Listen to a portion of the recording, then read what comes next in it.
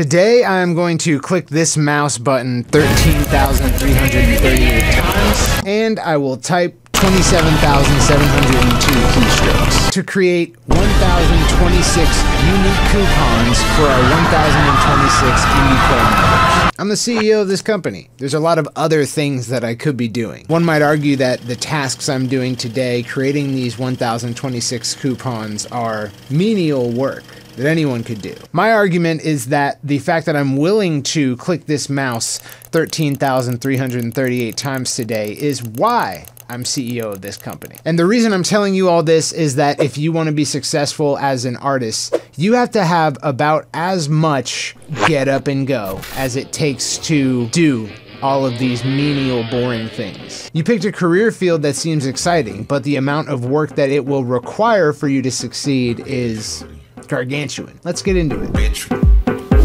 your breakfast. Bitch, your breakfast. Last week I was listening to a podcast by the startup accelerator Y Combinator, and the two podcast hosts were talking about how there's an oversupply of founders who are willing to create a company around recommending concerts or recommending movies, right? If your job is going to be hanging out at cool concerts with musicians and being part of that scene, there's lots of people out there who want to do that too. When it comes to being an artist, we have this problem, the oversupply problem. The world is in no short supply of people willing to endeavor being a super cool rock star, which is why in order to stand out in that set of those willing to do that job, you actually have to perform exceptionally high. Probably have to have better performance than you would otherwise need in a boring industry, like figuring out how to better optimize the billing and receiving for flooring companies. There are very few founders who are willing to work on that problem, and the fewer founders there are willing to work at that problem, the less competition there is, the easier it is to excel. So by choosing what seemed like a cool, comfy career path, be an artist, man, be a musician, you set yourself up for the most competitive environment you could possibly find yourself in. And to stand out in that environment, you have to be willing to do things that almost every other person on earth is not willing to do in pursuit of that goal. As you may know from watching this channel, we have one of the largest music marketing academies online. We teach music business, music marketing, and just fundamental business stuff. And we have 1,026 members for our music marketing academy. What if we gave all of our Indie Pro members the ability to give a gift to their fellow musicians? That would be a cool value add for our Indie Pro members. Give them a one-time use coupon they can give as a Christmas gift to the musician in their life. So with that top level idea, we want to break it down into what it will take to do so. And our technological constraints place a limit on how we can execute that. So in order to give every member a coupon that is unique to them, that they can give someone else and it will disable after one use, we have to actually take all of our members, find a unique identifier in their email contact profile. We then have to take that number and we have to make a coupon where the code is that number. And we have to make a new one for every member that we have, and there's no automatic way to do it. This is a task that in our common industry parlance sucks ass. It sucks ass to have to take 1,026 data entries, type in their name, paste in this unique identifier from some export that we got from our email list. Click over to limit it to a one-time use, then click over to apply it to our Indie Pro product, and then click and save, and then check their name off and go to the next one. Okay, I had to have made some kind of a dent by now. Oh, come on!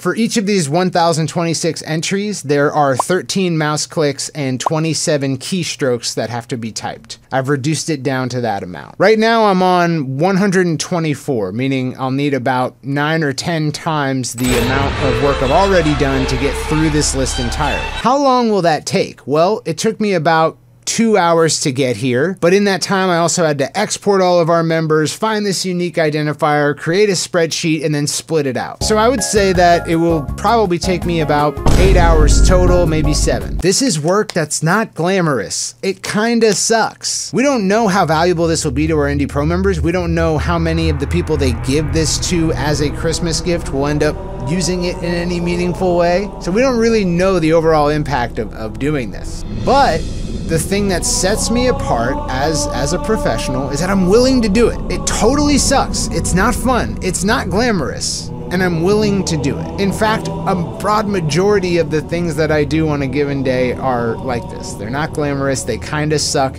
and by nature of their reducibility, they just can't be done any easier way. A person who is not activated is gonna look at that set of tasks and be like, dude, I'm not doing all that. A person who is activated will look at that, try to reduce it down to the minimum steps required, and then just go do it, knowing that if they get started sooner, it'll be over sooner. Now, being an artist, being a musician has tons of really fun, groovy things you can do, right? It's totally fun for me to call over my collaborators and spend an entire afternoon just being creative and then like performing what I wrote into a microphone, and the process of recording, even mixing, can be a little bit fun. But that's because it's very novel, and the more novel it is, the more novel it feels. And so it feels like you're getting all this novelty, this new experience. But if you have to do it day in and day out forever, it's going to become drudgery. I used to be the manager of a recording studio, and as much as I loved the creative process, it became boring and unexciting and tedious. Scheduling another recording session, stepping in and overviewing it, all that stuff just became really monotonous. And once that's gone, what you're left with is a set of tasks that just kinda suck. Okay, let's see my to-do list. Gotta work, gotta work, gotta work, gotta work, gotta work. Kinda sucks to write yet one more script and then cut yet one more video like this one, and then pull it into Premiere Pro yet again and cut out all the little steps where I stopped, like the one that I just cut out, and then send it off to an editor. Get it back, review it, send revisions, and then get the final copy, and then take the social clips and put them onto Instagram. All this shit eventually sucks. At first, it's fun, but it eventually sucks. So your ability to do things that suck has a direct relationship with how successful you can be. Now, that's true starting out for almost any field. Eventually you get to a point where there's a limitation on how valuable your time is against how valuable the task you're doing is, and you have to equalize them. So, you know, if it were trivial for me to hand this task off to a lower paid, you know, form of labor and then have them do it, that would be great. But the time it would take for me to source that talent, hand it off, SOP it, teach them how to do it, I could just be done with it by then. And so that's why I'm doing it right now. The overall point being is that if you're an artist, you chose a path that it does not make you unique that you chose this path. Everyone wants to just hang out and doodle pictures, okay? Everyone wants to just sing songs. That's not unique. Your skill level at it is also not unique. There's hundreds of thousands of artists out there, and a great deal of them are very talented. In fact, it makes you very commonplace that you chose something that is so desirable as a career path. You're a basic bitch. If you could be creative for a living, that's incredibly desirable because most people hate their jobs. And as a result, everyone would love to do that. There is no shortage of supply of people who are willing to have fun for a living. And so if you actually want to succeed at it, you have to prove that you didn't choose it because you're common, that you understand the challenges inherent to it, and that you're willing to work harder for an unreasonable amount of time without any results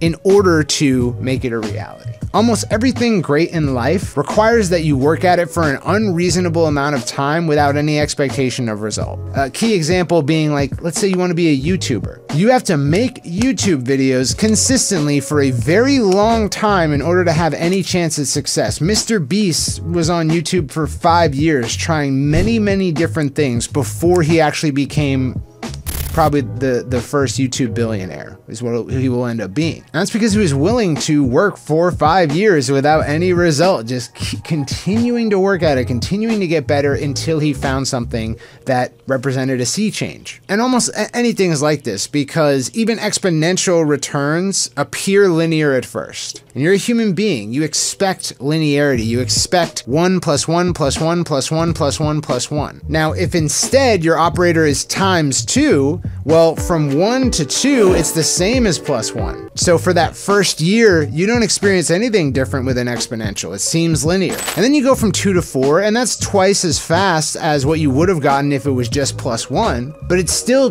feels pretty linear. Only when you start exploding from 16 to 32 to 64 to 128, at the knee of the exponential curve, when it explodes upwards, only then do you truly start to feel like things are not linear. And so Mr. Beast was on what ended up being an exponential pathway, but it probably felt very linear for those first 5 years. And as an artist, you have to be willing to suffer through that seeming linearity. And so I figured, since I'm doing this task today, it was a perfect opportunity to talk about why becoming an artist is not a very unique life path, and what it will take in order to turn that into a reality. To be a successful, self-sustaining artist, you're gonna need to be willing to do things that not only the other people in your field are not willing to do, but almost everybody is not willing to do. So your set of people who could want to do it more than you, who could be more willing than you, is much larger than if you were like optimizing delivery routes for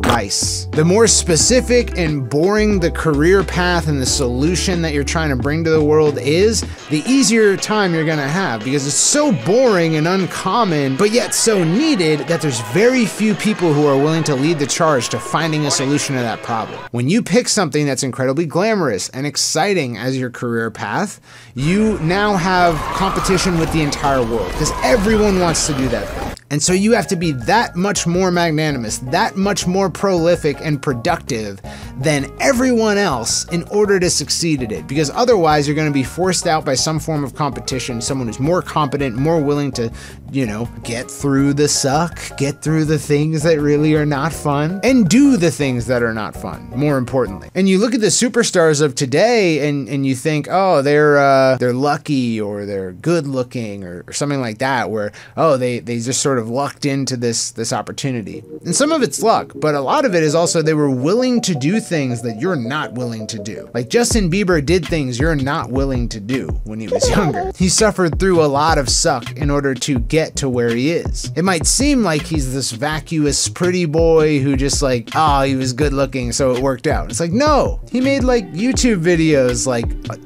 a lot of YouTube videos that got no response for a long time. He went to hundreds of meetings with his family, and then the real work began. He had to learn all of the stagecraft and dancing and songwriting and song performing that eventually became his overwhelming success. He was willing to do things that, if you really look at yourself in the mirror, you're not willing to do. So the point of today's video is to understand the game you're in. You are in a game that everyone wants to be in. And in order to poke your head out above the noise, you're gonna have to do things no one else is willing to do. Making songs, putting them out, oh boy, it's fun. It really is, it's a blast. Music brings me happiness. Researching competitor content for 2 hours, cataloging all of it in a spreadsheet, breaking it down into its components, coming up with a plan to record 20, 30 different pieces of content that are based off of those components, recording them and getting them edited, and then putting them out and testing them and going through the data to understand which one did best, and then taking those winners and spinning off more content just to get your initial fan base. It sucks. It sucks to have to do that. And it is what's required. So, you want job security? You want to be successful in this path? You want to do this thing that at its face seems very fun for a job, for a living? Okay, how much suck are you willing to endure? It sucks, sucks, sucks. So find all of the really boring and mind-numbing and difficult things that are components of your trajectory forward in this career field, and fetishize being the only one in everybody that you know who's willing to do those things. That does mean you're gonna have to learn technologies you don't currently understand, learn softwares and processes you don't currently understand, struggle through them, be bad at them, and then eventually get better at them, and then find a whole new set of things you don't understand that you need to master. You're gonna have to do the things that suck if you actually wanna be in this career path. I apologize if this is news to you, but I hope that this serves as inspiration for you. You know what you gotta do. It's all the things that suck. You don't have to be confused about that. The things you need to do to be successful are not the things that are super exciting and fun. It's just like learning an instrument, right? Practicing scales is not fun. It is certainly not as glamorous as